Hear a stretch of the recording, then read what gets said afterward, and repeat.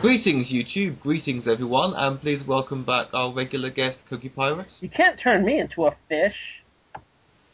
And a brand new guest, Ben. Nothing in the world can stop me now. Aha! And without further ado, this week we are discussing The Underwater Menace, written by Jeffrey Orm, directed by Julia Smith. The TARDIS lands on a deserted volcanic island. The Doctor, Ben, Polly and Jamie are captured and taken in a lift down a shaft below the seabed. They become prisoners of the survivors of Atlantis. Their high priest, Lolam, declares they are to be sacrificed to the great god Ando. As they are about to be fed to a pool of sharks, Professor Zaroff arrives. He is a renegade scientist who has devised the technology from which the plankton food the Atlanteans live on has been refined. The Doctor persuades the Professor to hire him for his scientific staff. Zaroff has a plan to raise Atlantis from the sea. This story is in no way bad, but I would say enjoyable in a 50s B-movie way. Troughton and the producer made that comparison themselves. It is perhaps embarrassing for classic Who fans, as it contains everything non-fans expect. A bizarre plot, a shrinking violet / arm candy companion. Actually, seriously, how much screaming and how many times captured was she going for a record there? Anyway, outlandish costumes and an over-the-top villain with no real motive. It also manages to be sexist, classist and xenophobic all at once. Now, Ben, you're our new guest, so could you first of all tell us about yourself? Hi, everybody. I'm Ben, not Jackson, Ben Isaac here. I'm currently living in San Francisco, and I've been in Doctor Who since 1995, which I was living off of 7th Doctor stuff through PBS. Wait, you've been Doctor Who? Well, no, I have been watching Doctor Who since the mid-90s. You should have gone with it. You should have gone with it, but okay. Yes, I'm totally the Doctor, yes. I'm just another incarnation, yes.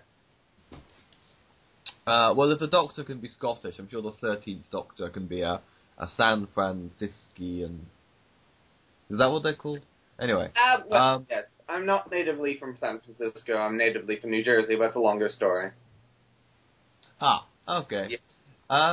And, okay, well, as we always go alphabetically, your name is Ben. Right. Shall we begin with your general thoughts on this story? Yes. 2 points that you, I don't want to miss you up, just to keep you in line. Jamie McCrimmon's back in the saddle again with this episode.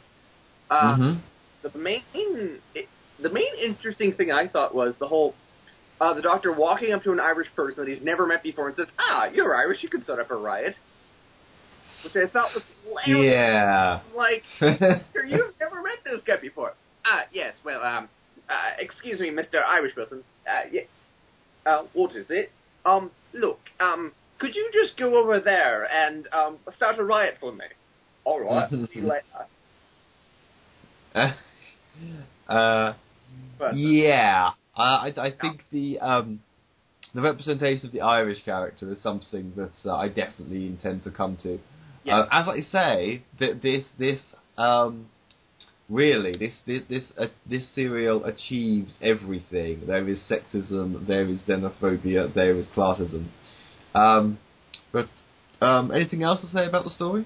Oh, yes. I have a theory that the Doctor is secretly working with the IRA to get rid of this Zaroff person, and Zaroff's basically a reincarnation of some kind of Hitler-esque kind of motif. So whoever wrote this story is very pro-Ireland, strangely enough. Right. And for some reason, anti-Hitler. Yeah, well, everybody's anti-Hitler. I mean, come on. Actually, the IRA weren't. The IRA helped the Nazis. Oh, okay. My history's bad then. So apparently they're pro. Oh, okay. They're more. Okay, let me change my idea then. So maybe they're more like unions, and and people that against the machine, and how evil dictators are destroyed by the Britishness of reality. I guess I don't know. Honk if you support the strike of the fish people. Okay. And Coqui, your general thoughts on this story? Sacrificing humans to heathen gods. The talk about idols and their religion, and then in the end, no more temples. We'll build an Atlantis without gods. Which, on the one hand, I'd like to sort of pretend that that's sort of like a yay, no religion kind of line, but clearly it's a very yay, anti-indigenous religions kind of line. Which reminds me of Forbidden Planet, this old 50s movies that they're talking about, like, look at the world that God has made, the world that God has made for us, or something. I don't know. Doctor Who's never really bothered me on like the kind of religious thing before. But you mentioned xenophobia. It's not just against the Irish. It's against this sort of straw indigenous people thing. Well, that's the thing. It's not a straw indigenous people. It's basically a representation of everything they see as wrong and savage. Idolatry, human sacrifice, even eating bizarre foods and just having a different way of life, and it's different, therefore wrong. The line, you're not going to turn me into a fish. What the hell is wrong with being a fish? Because it's different, basically. Look at the horrible things that they do to their people. I don't know. That just kind of bugged me. But at the same time, it bugged me on a social level, but it was really engaging just because they created this little culture. And, I really like that feeling of sort of, I guess, exoticness. I've always talked about this. This is why I like Marco Polo. This is why I like to touch on the art that they put into different animals and whatnot. Doctor Who's really good at sort of like immersing you into this world and giving you a sense of sort of like trailblazing and adventure. Okay. Yeah, I mean, xenophobia-wise, I think I can identify quite a few kinds. I actually think that Zaroff is presumably meant to be German or Austrian or something, and it's a ludicrous stereotype, and all kinds of things like that. But yeah, the imagination of this, I actually really love all the visuals, and I actually only watched this week. I watched it twice this week. I heard the audio a while back, where you have to imagine the fish people, and I thought they'd be poorly realised. I was like, oh, they're going to be crap, aren't they? Actually, I really like the fish people, and I really like It was all done really well. I like their costumes and whatnot. I think the aquatic theme is kind of weird, but it's basically a trend in all depictions of Atlantis. I mean, they sunk under the sea, but their culture wasn't about being under the sea before they sank. Then again, presumably this would have been thousands of years, and maybe they forgot that they worshipped bulls. But that's not supposed to be 1970, isn't it? Huh? It's 1970, and Atlantis has been found. Okay. Because they deduce that it's after 1968, and I think they say 1970 at one point. Hence, Zaroff obviously isn't from there, but he's somebody who actually found or was aware of the location of Atlantis. And to be fair, these people don't want to abandon their home and just go and live among other humans elsewhere. They want the resurrection of their home, Can I interject?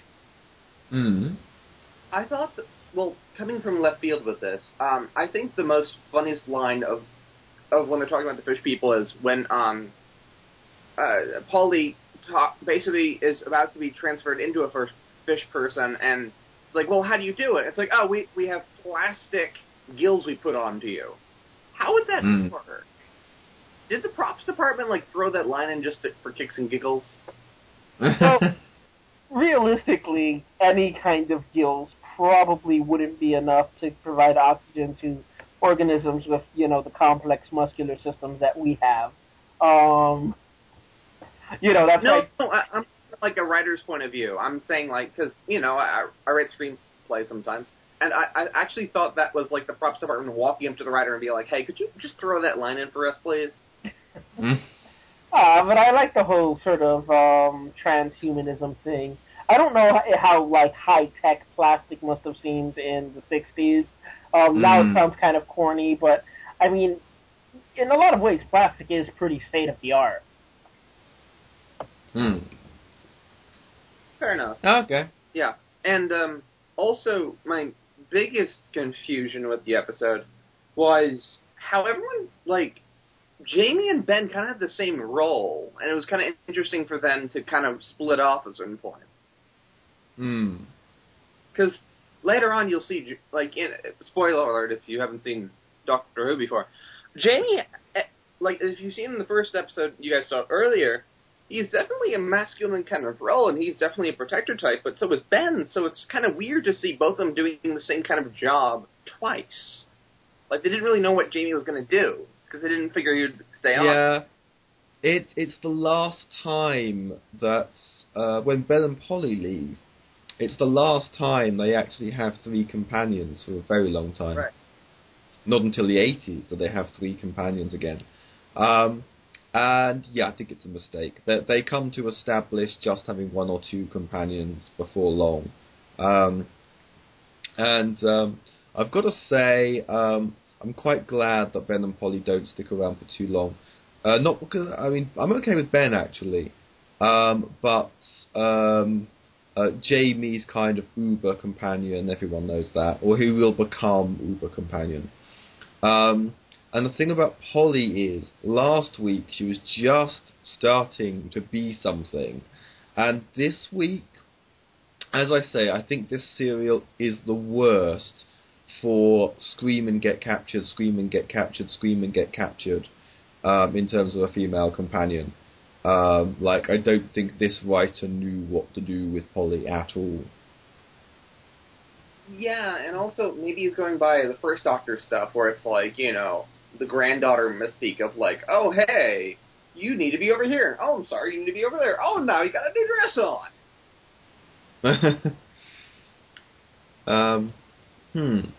Yeah, but obviously Polly, she's not the first screamer. She won't be the last. Will it persist as bad as it did with Susan, though? Screamer in Classic Who was Mel. Mel is many years away with great companions in between. I would say, well, the next female companion is Victoria, who definitely did scream. In fact, the actress got the nickname Leather Lungs because she was so good at screaming.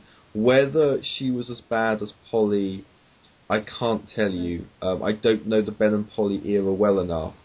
And also, like, I have never watched the Victoria era sequentially before.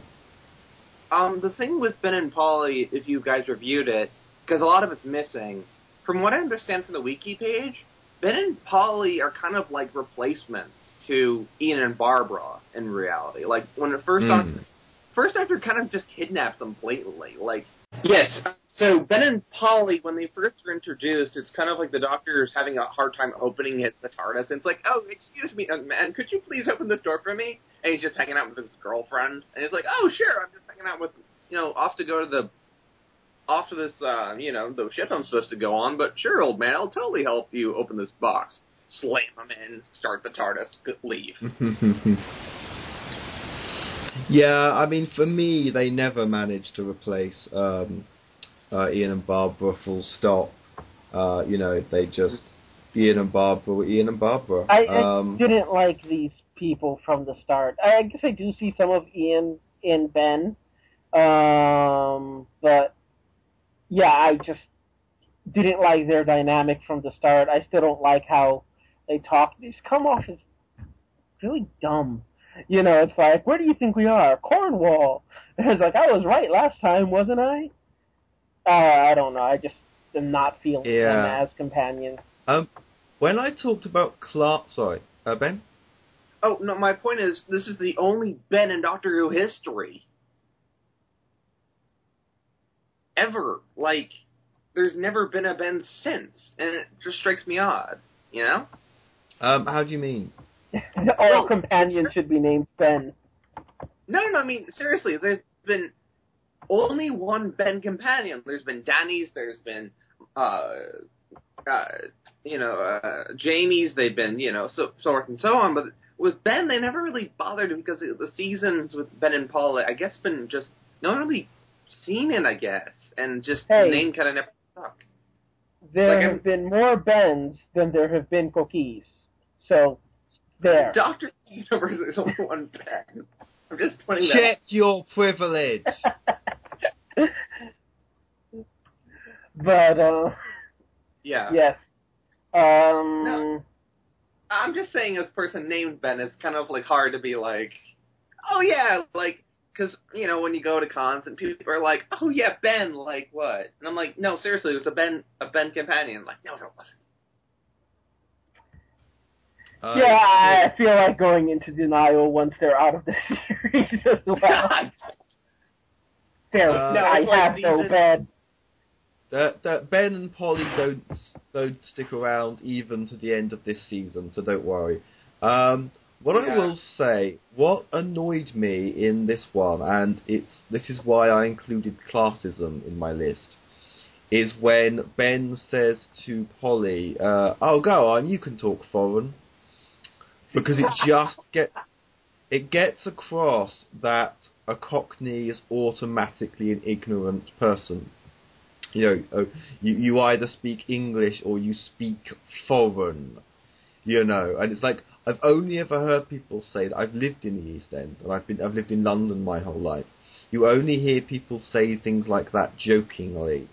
It's always ironic. It's not that if you're working class from London, you would actually sincerely say something like, you can talk foreign. It's interesting Polly knows at least 3 other languages, although in the Whoniverse that's not much of a life skill, or we know that. But then that's already established, kind of, because if you understand cavemen, you understand Marco Polo, you understand the Aztecs, you've deduced by this point there's some translatory thing going on. But nonetheless, though, they think they're in Mexico, and Polly tries French first, then German, then Spanish third. I noticed that.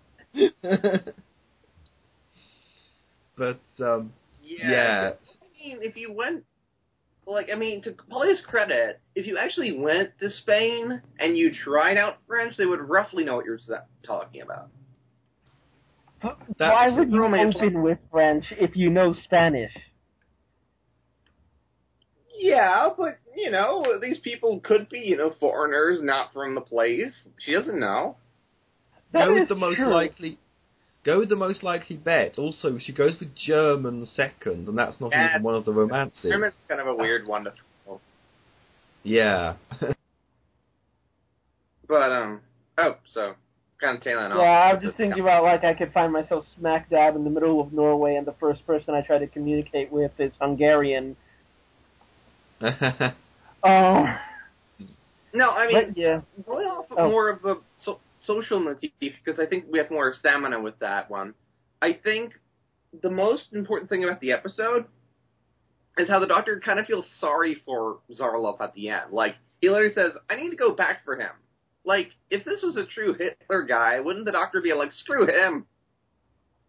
We should discuss the villain now. I think we should, yes. But can I quickly make the point that we've seen the Doctor unable to kill Davros before now? In fact, in the new series, he tries to save Davros, I'm just saying. But isn't Davros basically Space Hitler? He's basically Hitler. He's worse than Davros. But anyway, Coqui, your views on Zaroff, who, can I say, in the whole, because I've discussed this with fans before, in the entirety of Classic Who, the only villain who didn't have a proper motive was Zaroff. Okay? I know it's dumb, but they only did it once. Right. He did have a motive, actually, and that's kind of what I am not pleased with. the idea of the pursuit of knowledge, wanting, or I guess in this case, well, equating the pursuit of knowledge with the pursuit of power. The idea that scientists disregard not only their own well-being, but the well-being of the world, because the idea is that you can explore too deep, you can go too far. This sort of very, I can't think of the word, but and religion is a big deal in this episode, so I guess that's kind of why the scientific stuff really bugs me. The idea that all scientists are just trying to unlock like the greatest thing and don't care about the well-being of others. I'm going to destroy the world because I don't give a damn, because science. Just, and of course, they're going to sort of make the equivocation of, science and Nazism, because we always treat the Nazis as something that, as a group of people, pop culture rather, treats the Nazis as a group of people that weren't religious, that were very calculating, very sort of, scientific, as opposed to the fanatical people that they were. We like to pretend that it was all just science and calculations that disregarded human life, which is very much what they're doing with this German sort of guy in this, very non-Christian setting. Just saying. Yeah, I suppose that hadn't really occurred to me. I guess because that we have that line the Doctor just says, because the Doctor's a scientist as well, but he says, Zaroff's as mad as a hatter, and it's sort of the idea, because when Zaroff says, something, he almost says, isn't it the dream of every scientist to destroy the world? Which is like, it's so obviously mental and over the top, and the actor has looked at the script and gone, there's only one fucking way to play this, I'm going to be a fucking panto villain. Yeah, I suppose they could have been going for the mad scientist angle. I don't know, I still feel I guess, the way they were treating it, though they did show the clash between, like, sort of the science and the heathen ways, the whole thing of, we heard the voice, it's like, don't you believe the miracles from our gods? Like, I believe what I can see, which, by the way, I thought that was really interesting, really compelling, that they believed in the miracle, and then the scientist's cover is basically blown because he makes it clear he doesn't believe in any of this kind of stuff. He's not with them, he is a scientist. But, yeah, I don't know, just the way it's handled is weird. But he also makes false promises from the get-go to these people. So it's like, imagine the intro scene where it's like Zaroff comes in to Atlantis and it's like, hey everybody, I have good news and bad news. Okay, what's the good news? The good news is I can totally get you out of the ocean. Okay, what's the bad news? The bad news is you have to stop believing your gods. Well, fuck that. It's like, yeah, you're right, it's like East versus West kind of thing. Where it's like, your original culture, your original belief system merged with something that you're forced to deal with.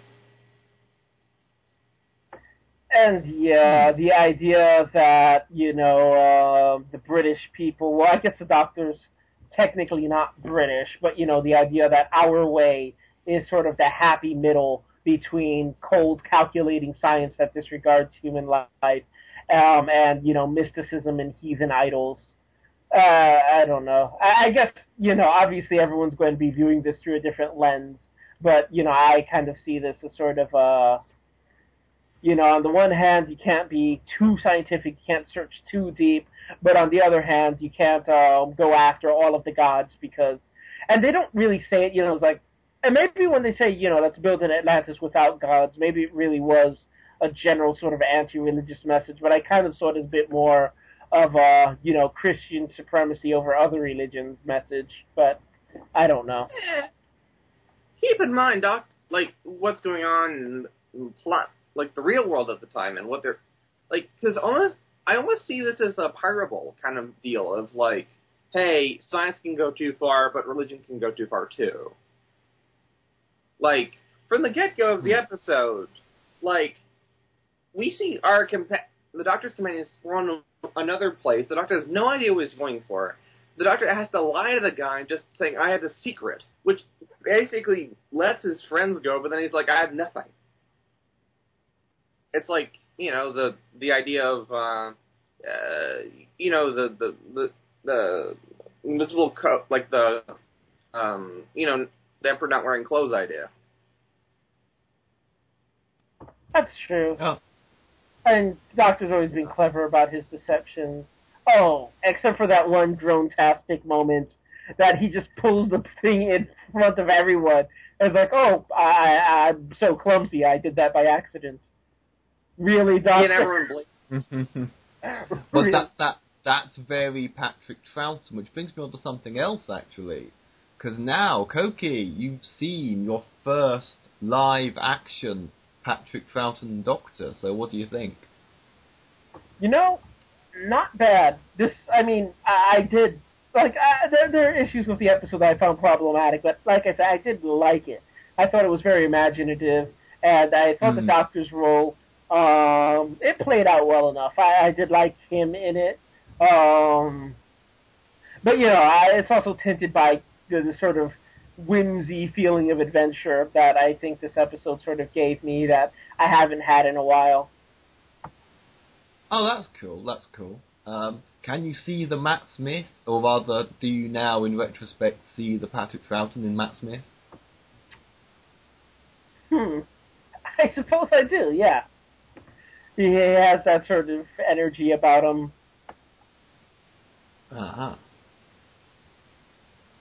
Well, you can totally see with the bow tie, right? Like the whole, like, Jamie, well, you see, I have a small thing in my pocket, hold on. And, like, he has all these things, and, you know. Well, that's a little later, but, he like... didn't flute in this episode, right? He fluted in...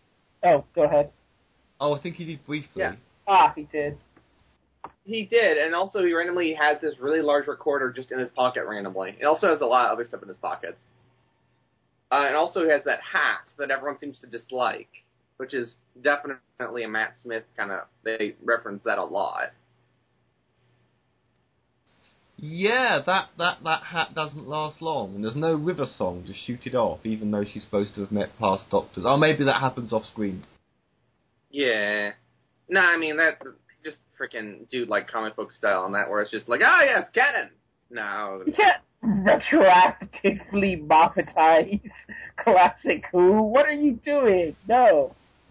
Not with that attitude.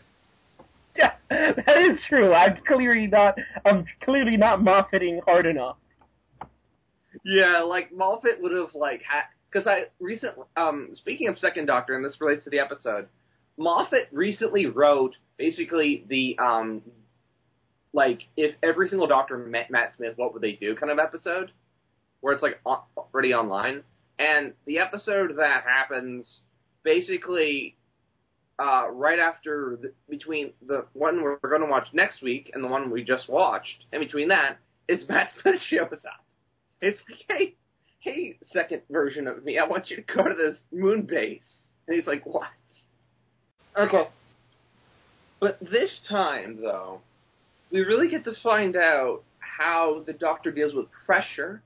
We also learn how the Doctor is different than his younger version of himself, or older, or whatever you want to call it, with Troughton, or, well, the first Doctor stuff. Like, he actually is proactive, he actually deals with situations, and he's a lot more proactive than his counterpart. Because, you know, Ben and Polly only knew was this old guy that just basically was like, yes, I don't like this. You go out and figure it out. I'm going to stay here. This Doctor is definitely more proactive. He actually at least deals with the situation, has plans, plots, and tries to at least save everybody, which is different. Because, you know, since the first time we saw him, you didn't really know, you know what I mean? It's like kind of the standard for the rest of Who. Yeah, I know, I was just going to ask a sort of general question. We're replacing the Earth's core to make it into a spaceship versus launching Atlantis in the air so hard that it will cause the Earth to crack because it will drain the ocean for science. which would you say is more absurd? Because on the one hand, destroying the world for science because you just don't care, it seems more plausible than trying to make the Earth into a spaceship. Just saying. Oh, okay, because most people, when they talk about this, and I'm bothered by this being the most tropey Doctor Who in terms of the female companion, but most people will say the over-the-topness. At the beginning we had, nothing in Shepard can stop me now! The ideas in this episode, which are, as we've said, so imaginative, they could... That's actually a good question. Could this have been better if the ideas, the fundamental ideas were the same, but they somehow did it without... Well, ideas and themes, but they somehow did it without the ridiculously over-the-top, insane villain. Ben? Yeah, I mean, this episode could have been about riots and revolution, and actually, spoiler alert, the Fourth Doctor actually redid this episode, weirdly enough. Not in the same style, mind you, but the idea of a group of people that are subjugated, and the Doctor helps them to become free. And I think that could have been explored more in this. Where... Oh. Which Tom Baker one do you mean? Oh, I don't remember the episode on the top of my head, but basically the Doctor comes into a place and literally topples a regime and then just leaves. Oh, okay.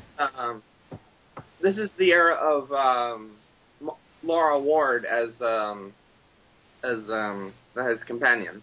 The second Romana. Right. Oh, okay. That could maybe be a... I think it should be noted that this kind of revolution thing has happened before in the series as well. Well, yeah, but I think they could have been pushed more the whole, let's stop the food thing. I mean, it would have been more interesting without the scientist element if it was just an overpowered religious regime that was basically forcing these people into slavery, which was not addressed at all in the episode. Like, maybe a little bit, but not really. Like, yeah, I think if you restructured it from a... They sort of treated they like they the kind of slavery sided to thing. the side. You first. Yeah. I mean, it could have been really interesting. Like, if you had the Caesar kind of guy that they kind of hint at as being in charge, actually being in charge. Oh, hello? Yeah, Coqui, go ahead. Yeah, okay, what I was saying is that, yes, Ben, what's up? They sort of treat, the subjugation of people as part of the whole heathen package, I think. It kind of goes into this Oriental mysticism. They usually portray, servants and such being abused, but I don't know. Maybe I'm viewing this through a certain lens, and that's not really what's happening at all.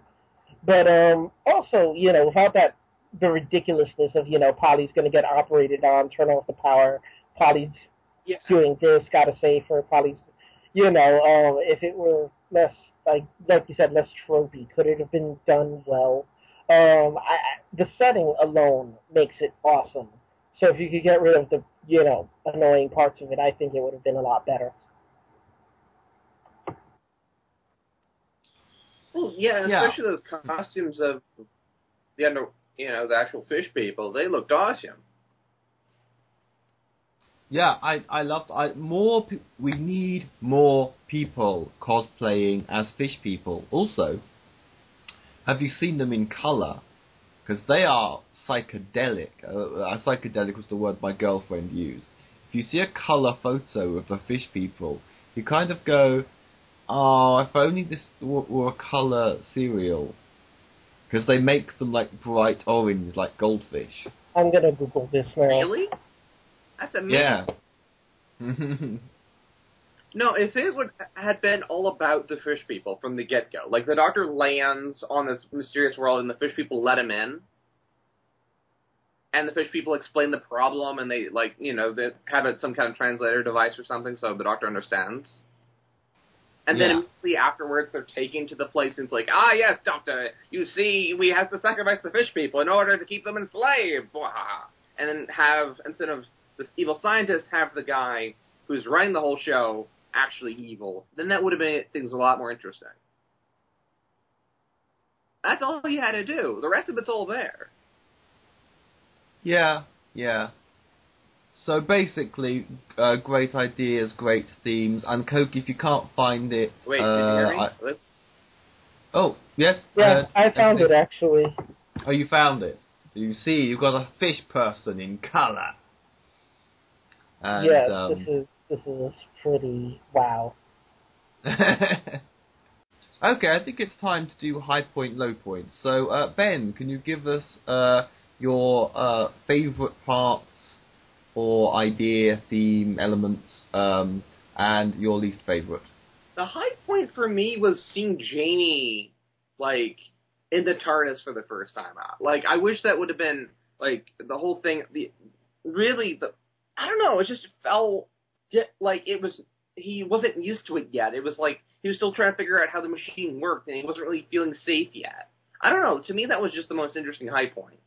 The low point to me was the whole killing off the actual king really quickly, for no reason. There was no dialogue, he was barely there at all. The Doctor has a really right to see the guy about to deal with the issue, and the actual king seems like a decent dude, because he was like, okay, I'll actually negotiate with the fish people. Fish people and I will get along. And then Zaroff just walks in and gets a gun and shoots him. Where'd he get the fucking gun from? I don't know. Doctor Who plots. Ugh.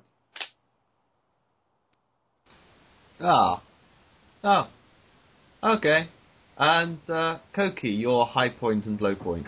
I'd say that my high point was that moment where, the Doctor getting away with, like, this huge religious experience for the people, and, Zaroff is insisting that it didn't happen, and just this whole clash of, you don't have faith in miracles or whatever.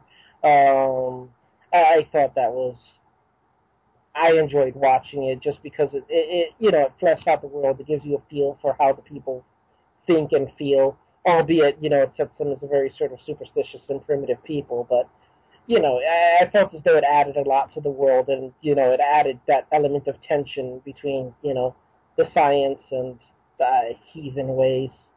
But for low point, just that whole thing with the Doctor saving Polly by, like, pretending to be stupid. It's like, oh, no, I expected nothing less from you. And, it's like, oops, I accidentally pulled the fuse. I don't know, I just thought it was silly.